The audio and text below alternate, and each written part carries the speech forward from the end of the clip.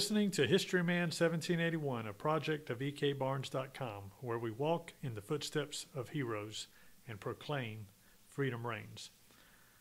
On today's podcast, it's actually the second podcast with Mr. Jim Piecuch and the Cavalry of the American Revolution. Jim, welcome back. Thank you, Eric.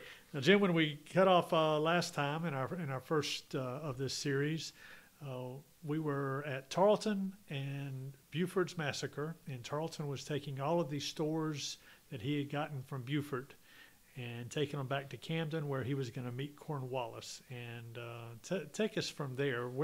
How did the cavalry coalesce in Camden?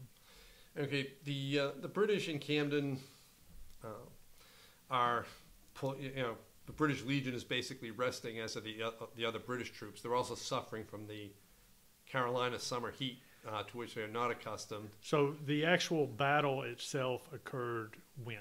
The Battle of Camden? No, the Buford's massacre. Buford's massacre is May 29th.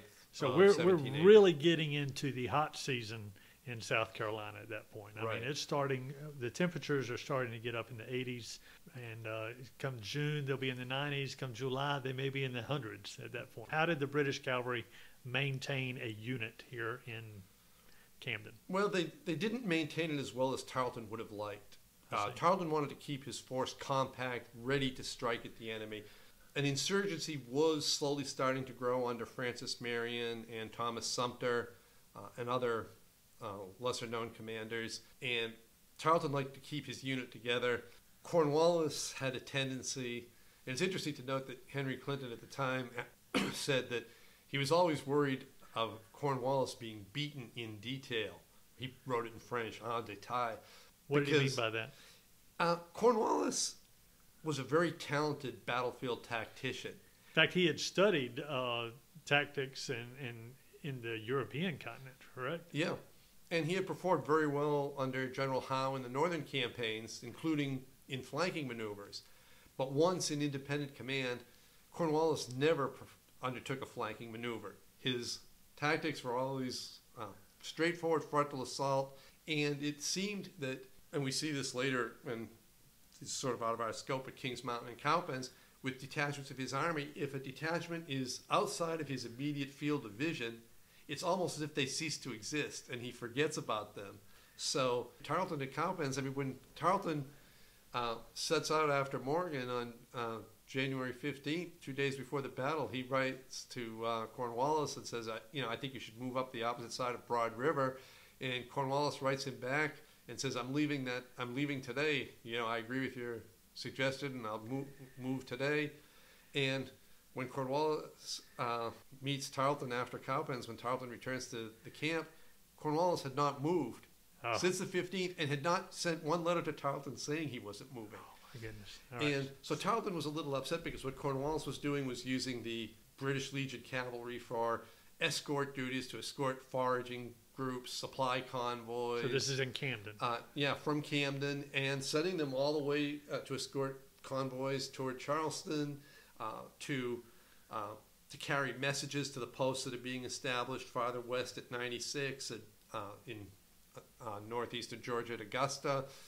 And there's a post at Cheraw at the time, held by the 71st Highlanders, who are Scottish and not used to this climate, and about half of their troops are sick and unable to do duty. So there are actually more posts, Hanging Rock, Rocky Mount. And Cornwallis has the cavalry running around everywhere as messengers and errand boys and escorts, and Tarleton's a little upset because he wants to keep the cavalry compact. He feels that the cavalry's strength is being frittered away. Right. The energy of the men, that they should be resting, refitting, training the recruits that he had picked up from some of the prisoners who had been captured, some of the loyalists locally who had wanted to join a unit, and Tarleton's unit, except for himself and his second in command, were all American loyalists. It always struck me that I felt like the British underestimated the expanse of the colonies, the expanse of the territory that they were hoping to subdue. That they were looking at it from their vision of their understanding of Britain or Scotland or Ireland or something like that, and then they get into the backwater areas of the Carolinas, and it just keeps going.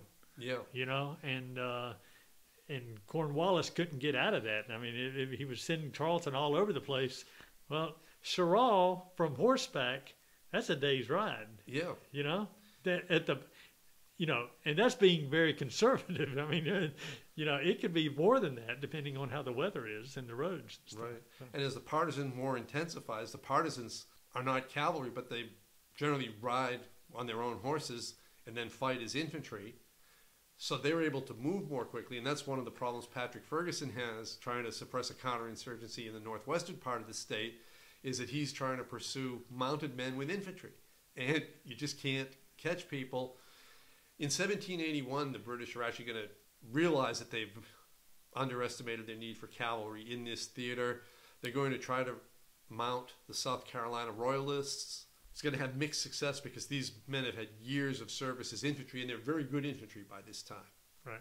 But to turn them into cavalrymen effectively overnight is not going to be easy.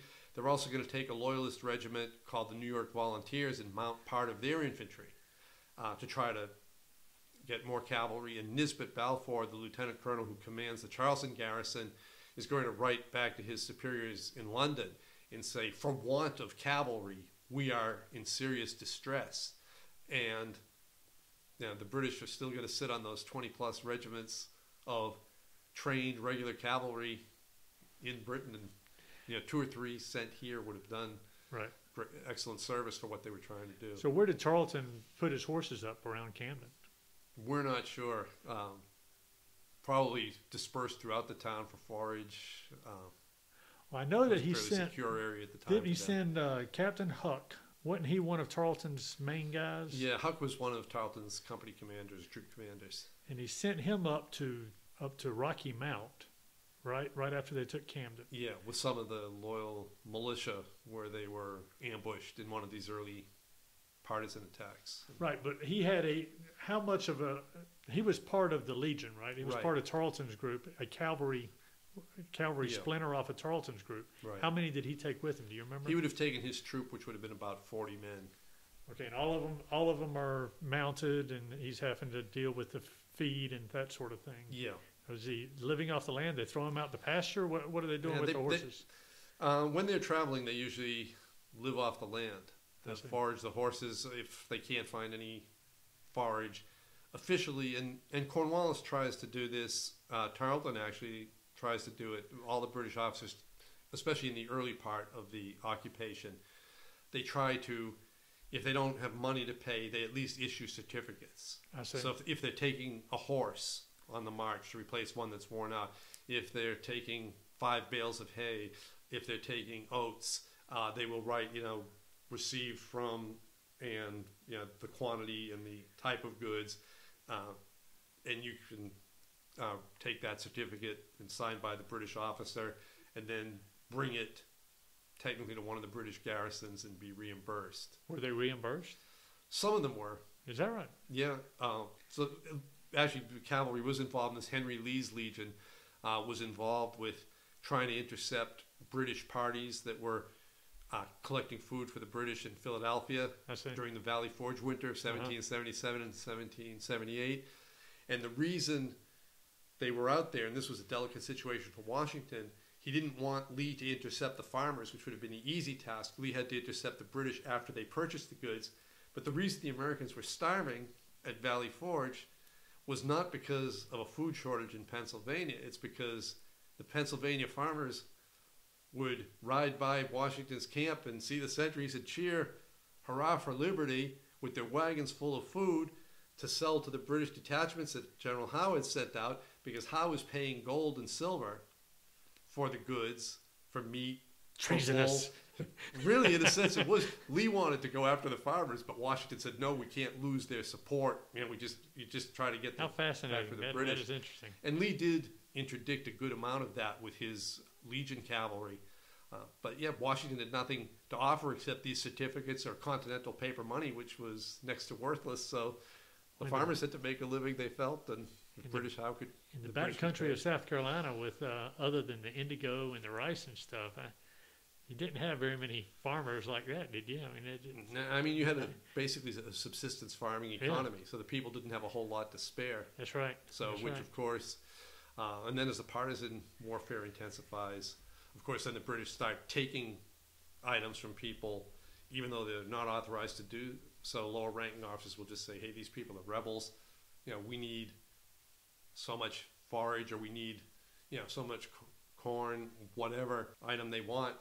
We're just taking it because we consider this person a rebel." So that's their penalty for not returning to their allegiance. When did the American cavalry come in? Well, the American cavalry first made a reappearance after Tarleton cut up Washington and White's units. They were ordered to go to North Carolina to refit with the survivors. Okay. White did not return. The two units were combined under William Washington, who was a cousin of George Washington, and they returned late in 1780. In the meantime, the only unit that was left was Armand's Legion, a mixed unit of cavalry and light infantry, which consisted of the remnants of Pulaski's troops, who had survived the battle at Savannah, Georgia in 1779, plus Lauzun's Legion, which was the first legion, was recruited and trained by a French volunteer who had originally arrived at Boston. And so they amalgamated those units under Armand, and they were not in the field or active for very long.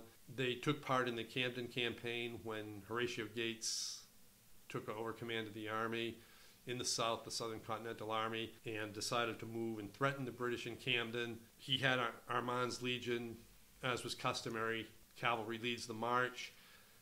Cornwallis had decided that same day that he was going to march, and the two armies marched at the same time. Gates intending to take a position behind one of the creeks north of town where he can threaten Camden and hope he could get Cornwallis to do what he had gotten Burgoyne to do at Saratoga, attack him on highly unfavorable ground where he has a numerical advantage. He can then defeat the British army and force them either to withdraw from the Carolina interior or perhaps catch them on their retreat and defeat them and force them to surrender. So on the march, you have Armand at the front of his march. Yeah. They're not marching to attack Camden. They're marching to reposition their army on favorable ground. Yeah. And then they meet Cornwallis, who's doing the same thing. He's coming out to meet them on favorable ground, and they meet at 2 o'clock in the morning or whatever. Cornwallis has decided that he thinks Gates is going to sit in his camp at Ridgely's Mill. So Cornwallis decides he's going to make a night march and attack the Americans at dawn in their camp, take them by surprise and destroy their army. Both armies march at the same time, 10 p.m. The British, who are just better trained troops and less exhausted at this point and better fed, pass the point that Gates had been aiming to reach before Gates can get there. Right. So they encounter Armand's Legion with light infantry and support on the flanks in the fields on the main road north at about 2 a.m. Tarleton's cavalry is also in the road leading. That's a standard tactics march order. Tarleton, of course, immediately sees troops ahead and orders an attack.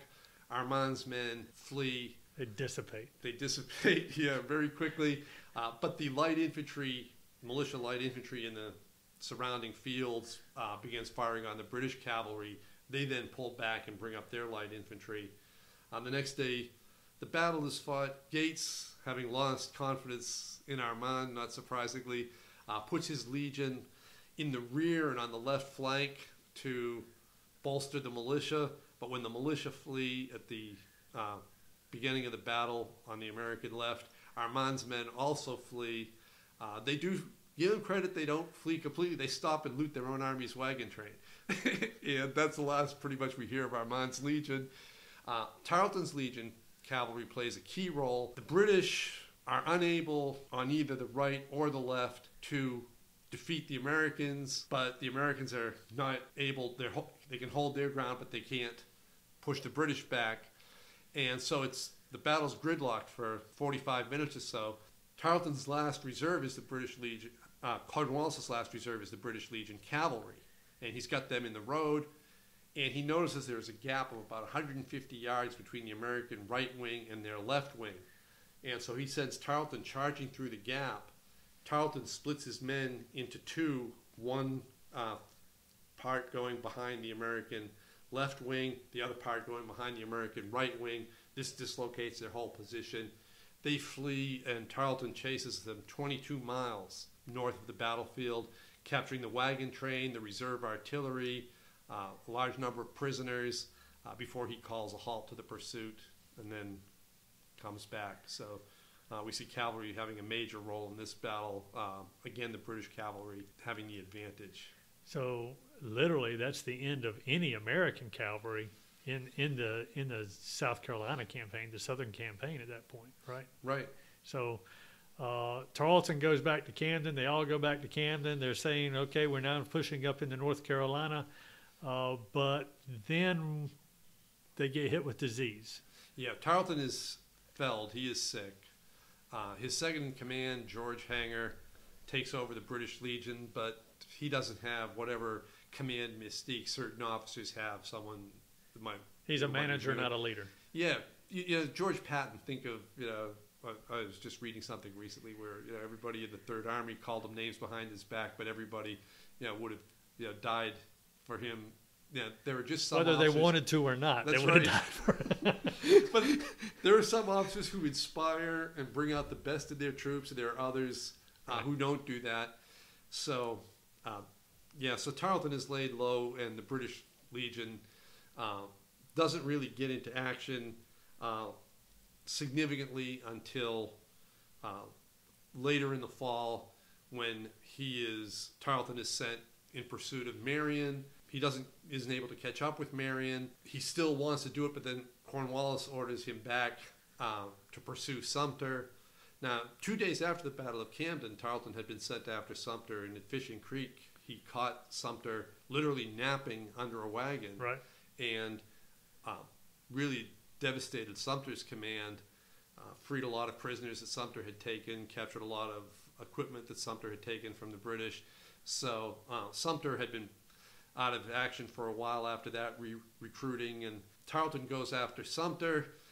Cornwallis has mounted part of an infantry regiment to make up for the shortage of cavalry he's beginning to recognize they need. But again, these aren't trained cavalrymen. They get into an action at Blackstocks without orders. Tarleton ends up having to charge to extricate them from the American militia, and so he is repulsed. Sumter is wounded, but the British Legion is sort of losing its aura of invincibility. Is that the first time Tarleton loses at Blackstocks, or did he lose a battle down in Charleston before? No, that's really the first time he loses. Okay, So, all right. So tell me about the American cavalry. So Sumter and Tarleton get into it at Blackstocks, but still we have no American cavalry coming in yet. No, they come back late in 1780. I see. And William Washington comes back with his reconstituted regiment of light dragoons, Continentals. Okay. And their first action is actually near here at Rugeley's Mill, the site of Gates's camp. Lord Rawdon is Cornwallis' second in command. Cornwallis has begun his operations against Daniel Morgan in the Northwest. And Washington is actually collaborating with Morgan, but he swings down to threaten Camden. Henry Rugeley, the Loyalist militia colonel. He kind of went back and forth, didn't he? Yeah. It's just like whoever showed up in his yard, okay, y'all do whatever you need to do, that sort of thing. That's right. Rawdon wrote in several of his letters that he wasn't sure if Rugeley was a committed loyalist or was a spy. Well, he's kin to everybody, right? I mean, yeah. he was still kin to people all around here on both sides. It was still a civil war, whether the British wanted to look at it that way or not. That's right. And I saw his loyalist claim. Everybody in the area owed him money. So, right. And incidentally, because he didn't leave with the other loyalists, the most committed loyalists, when Charleston was evacuated in 1782, he actually was still living in South Carolina, but had the nerve to file a claim with the British government for his losses, and needless to say, it wasn't paid. But Rawdon ordered Rugeley to come back. Rugeley had about 130 militiamen with him, and Rawdon said, "Come into the fortifications at Camden." Rugeley said, "No, I can defend my fortified barn." William Washington shows up and sends in a surrender demand, and this is where, because of Rugeley's constant shifts of opinion. Washington made a Quaker gun, as they called it. He took a couple of wagon wheels and an axle, and he mounted a log on it. And in the twilight, he rolled it out and he said, "If you don't surrender, I'm going to come out." And Rugeley, of course, surrendered his whole command to Washington. Now, whether Rugeley actually thought it was an artillery piece or whether he disobeyed orders, strictly looking to ingratiate himself with the Americans who seemed to be on the rebound and wanted to surrender, he nevertheless surrendered to Washington, who then... What was his main profession? Was he just a merchantman, or yeah, he was a merchant, planter, a or planter. what? He was into everything. He was into everything. Yeah. So he was just trying to make a buck. It sounds like. Yeah. All right. So William Washington's back into the state. So walk me through 17. This is 1781. Is that right? Yeah. So yeah, the surrender of Rugeley's is late December of 1780, and then 1780. Okay. Yeah, and this is before. This is after Kings Mountain. After Kings Mountain. Before Cowpens. Right. And obviously before Yorktown after that, Guilford's Courthouse after that. So, right. Or Guilford's Courthouse, then Yorktown. So Washington is up at Rugeley's Mills, December 1780. Is he the only Continental Cavalry unit? By now, Lee's Legion has been, which has been sent south to reinforce Nathaniel Greene, who's replaced Gates. And they're all like cavalry. He has light infantry and cavalry. I see. And light dragoons also. I see. And Greene has sent Lee to cooperate with Marion. In January of 1781, they're going to attack Georgetown, and they're going to get into the town, but they're not going to be able to dislodge the garrison from its fortifications. And then Lee is going to be recalled after Cowpens, when the American army starts withdrawing across North Carolina. And of course, Washington from Rugeley's goes to join Morgan at Cowpens with his cavalry. Do we have any quartermaster receipts or anything that Lee and William Washington, requested for sabers or other accoutrements for their horses and stuff? None that I've seen. When Lee's cavalry came down, they were splendidly equipped. Is that right? Lee was a stickler for his men being properly uniformed and properly equipped, in the state of Virginia being one of the wealthiest of the states, and also with the Lee family's influence, including two relatives in the Continental Congress. Lee was pretty much able to make sure his men were okay. Washington did get into trouble before Guilford Courthouse, after the withdrawal into Virginia, the race to the Dan, because he was impressing horses in Virginia to rebuild his unit, and he was taking apparently very valuable stud horses from the Virginia planters and using them as cavalry mounts and issuing certificates at a fraction of their value, and these owners complained to Nathaniel Greene. And Greene told Washington to stop it. Wow. So there's a cavalry action that I'd like to talk about. I don't know if you have some background in it. Do you know anything about Pyle's defeat? Pyle's defeat, yeah. The Pyle's defeat or Pyle's massacre. So we have Buford's massacre. Yep. Now we have Pyle's massacre. Yeah. And this was in North Carolina, correct? Right. Just to quickly summarize what happens, there's a battle at Cowpens where Tarleton is defeated. William Washington distinguishes himself with his cavalry. Tarleton has kept his cavalry in reserve. The British Legion cavalry has now been recruited up to 400. It's a very large unit, strong enough to save the day. Tarleton knows that. He orders them to charge, and he goes with his officers forward at William Washington. Actually gets into a saber duel, Tarleton and his officers with Washington and his officers. And at some point, Tarleton looks back, and his 400 cavalry have not followed him in and reversed the tide. They have turned and run for Cornwallis's camp, which forces Tarleton to break off the action with Washington. So at that point, Cornwallis decides he's going to pursue Morgan and release all the prisoners he lost at Cowpens, but he takes 2 days to burn his baggage. I don't know why he just didn't assign one regiment to burn the baggage and take the rest of the army off after Morgan and save 2 days, but Cornwallis sometimes... Well, thank goodness he did. Yes, because it was the race to the River Dan, right? Yeah, it was the race to the Dan.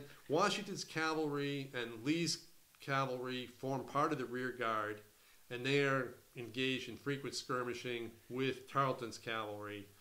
Tarleton's cavalry cuts up the North Carolina pretty badly after crossing the Catawba River.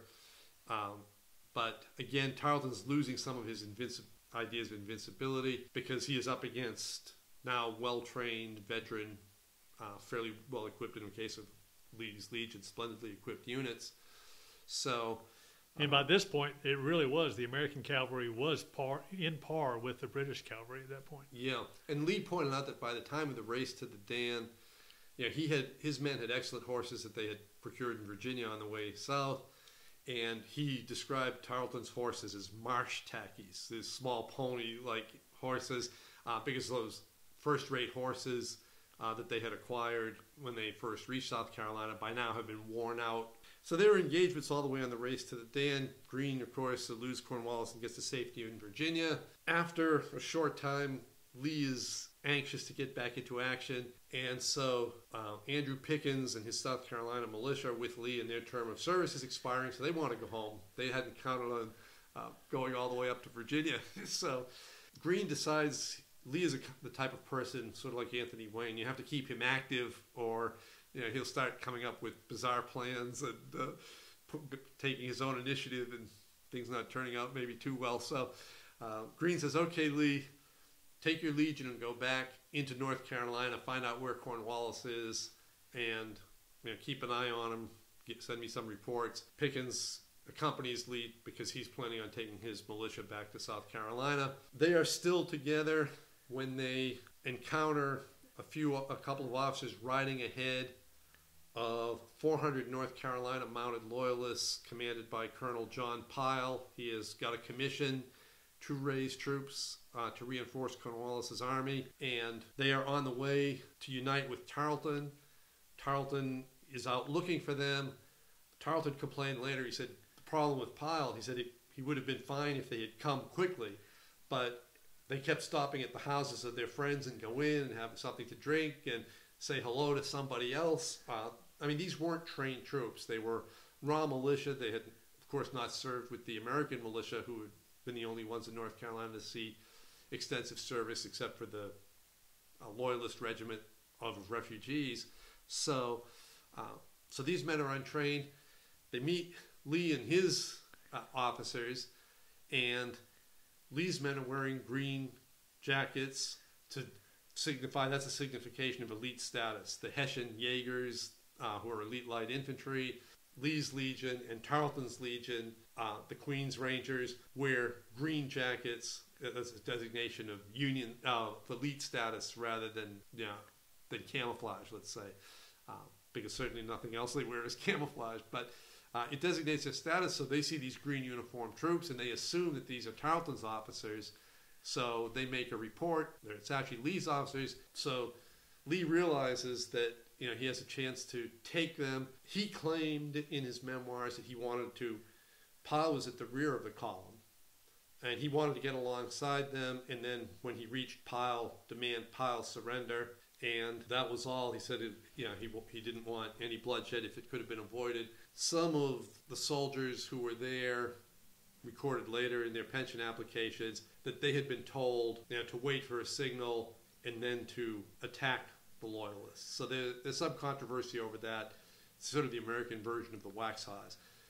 But in any case, at some point, for whatever the reason, whether Lee says whatever word people are waiting for, or whether it's as some people said that some of Pyle's men saw Pickens's militia and realized they were rebels, at some point recognition dawns. Lee's men, who are prepared, immediately pitch into Pyle's men who have no sabers, who have rifles slung over their shoulders, or muskets slung over their shoulders, and they just begin cutting them up, killing about 90, wounding many more, and the survivors flee.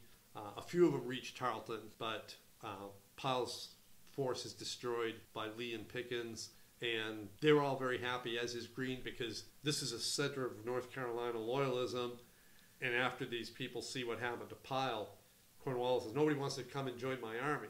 Well, your army's been marching through winter storms, and they're starving, their clothes are worn out, they're barefoot, and now the men who did come to join your army have been slaughtered. Lee's and Pickens' men suffered one casualty. A man broke his leg when his horse was injured and fell on him. that was it. So it was very even more one-sided, wasn't it? Yeah, even more so than the Waxhaws. But that was crucial for Greene and for Cornwallis. Greene for not having to worry about loyalists turning out to support Cornwallis after this defeat. Sure. Cornwallis not getting this 400 men added to his strength, say at Guilford Courthouse, could have made the difference between driving Greene from the field and actually Sure. destroying Greene's army and Sure. capturing him. Thank you for that. That is a fantastic broad sweep of cavalry in the Southern campaign there, and I appreciate you sharing with us today. And if our listeners out there are interested, it's Cavalry of the Revolution. Is that correct? Yeah, Cavalry of the American Revolution. Of the American Revolution. And is that could they get it on Amazon? Yeah, you can get it on Amazon. You can get it from the publisher Westholme through their website or catalog. It's in paperback. It's an ebook. So it's available in a variety of ways. Well, thank you so much. Appreciate you. You're welcome. All right.